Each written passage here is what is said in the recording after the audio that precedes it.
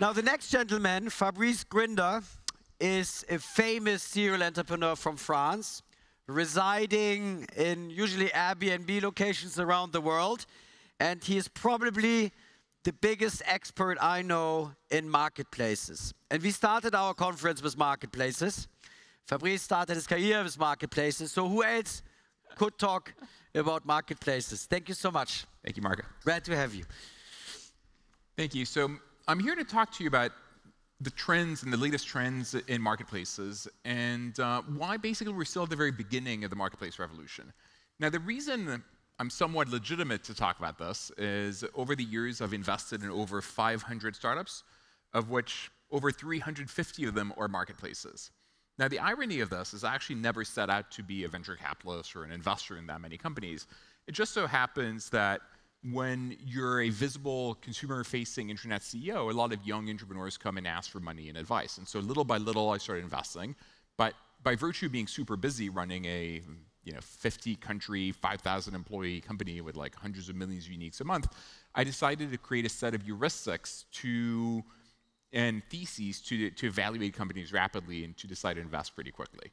And when I sold OLX and when I left in 2013, I basically decided I like building companies, I like investing in companies, and so I was going to create a structure which was going to allow me to do both. So FJ Labs these days is a hybrid startup studio and venture fund where every year we build one company, typically a marketplace, typically in the US, and every year we invest in around 100 companies, most of which are marketplaces. Now, the way we evaluate marketplaces is as follows. We have 4 key criteria. One is, do we like the team? Now, most people will tell you, oh, I only invest in amazing people.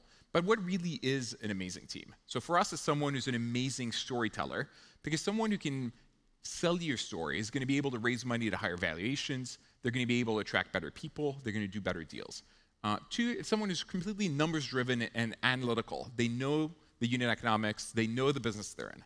Now, the Venn diagram of amazing storytellers who are also numbers-driven is actually pretty small. So first criteria, people need to be amazing. Number 2 is this an attractive business? And for many people, there are a lot of metrics here, like what's the total addressable market size, what's the capital efficiency. But ultimately, for us, it comes down to what are the unit economics of the business.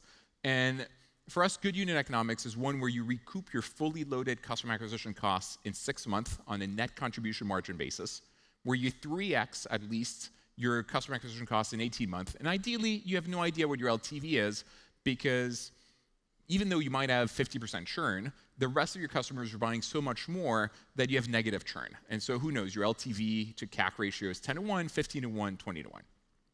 Number 3 is, are the deal terms reasonable in light of the size opportunity and in light of the quality of the team, where you are, and your capital efficiency?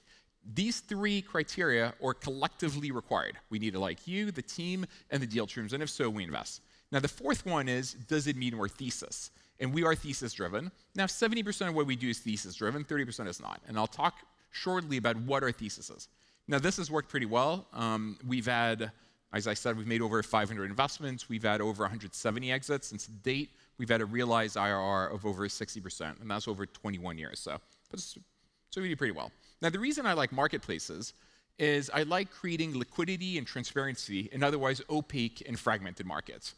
And there are 3 big trends that we're investing in right now. The first one is the verticalization of the horizontal sites. So this is a slide that came out in 2011 by David Haber. It's how Craigslist was being attacked vertical by a lot of players. Now, most VCs would think, oh, that verticalization of classified sites, that's kind of done. But the thing is, there's many things you can verticalize other than Craigslist. And so actually, we're still at the very beginning of it. And we're seeing all of the major horizontal platforms being verticalized. So if you think of eBay, so Reverb is a music instrument marketplace. They're doing $600 million a year in sales. And you would think, oh, music instruments, so niche. How could that be that big? And these categories can be a lot larger than you expect if you build the right user experience. Twitch, in a way, is a vertical of YouTube. Or block renovation is a better way to redo your bathroom as opposed to Thumbtack. But even things where people are like, oh, there's winners already, like Uber Eats or Deliveroo in the food delivery space, are now being verticalized with companies like Slice, which is a pizza delivery app for a variety of reasons. So this verticalization trend. It's happening to Upwork. It's happening to Thumbtack. It's happening to every major horizontal player, and it's even happening to categories that seem already reasonably vertical. So Rev.com is a transcription marketplace, and now you see companies like Robin, which are medical transcription marketplaces. Second big trend is the reinvention of marketplaces with the old model, where you go to Kleinanzeigen or Craigslist and you say what you're looking for, a lot of people apply, and you need to agree and come to terms. And that's called a double commit marketplace, where both sides need to talk to each other. The new model is one where you say what you need, and the marketplace picks that person for you. And so in Comet, the companies say, I need a developer, and they pick the developer for you. Or in Miro, you say, I need a photographer, and Miro takes the photographer. Or Uber, you don't pick your driver, right? The old model would have been you have to select amongst your suppliers. Now, the issue of that old model is it's a lot of work. The new models, you need to curate better, but if you curate, your NPS and your user experience is a lot better. And the third interesting model is B2B marketplaces. And B2B marketplaces are emerging because in the B2B world, we're still in the dark ages. If you want to buy something, it's still done by Rolodex or email or Excel, and only now is there starting to be price transparency. And so we've invested in everything from like freight forwarding marketplaces to fish marketplaces between the fisheries and the fishermen on one side, the restaurants and the supermarkets on the other side, scrap metal marketplaces, et cetera. And so that world is finally coming to the fore. So these are the three mega trends, and then they're happening in pretty much every vertical. So in food, for instance, we're seeing a massive increase in off-premise ordering, and that's true of both groceries, with the likes of Instacart for the delivery, or of restaurants, where the Deliveroo's and Uber Eats of the world are driving a lot of revenues. Aha. Good idea. Because they're very good, so we want to see them. And even in this category, the horizontals are now being complemented by a variety of vertical players. So you're seeing, as I said, Slice in the pizza space, but you have Chow Bus in Chinese food. You have like Stadium in the B2B catering space.